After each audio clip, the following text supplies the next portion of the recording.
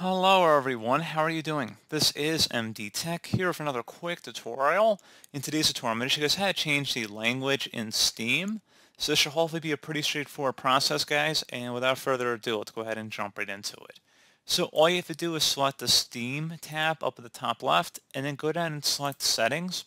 On the left side, you want to select Interface, and then where it says select the language you wish Steam to use, requires Steam to restart. Click on the drop down here, and then select whatever language you want to use. And once you've made your selection, you're going to select OK. And you will need to restart Steam in order for the change to take effect. And that's pretty much it. So as always, thank you guys for watching this brief tutorial. I do hope I was able to help you out, and I do look forward to catching you all in the next tutorial. Goodbye.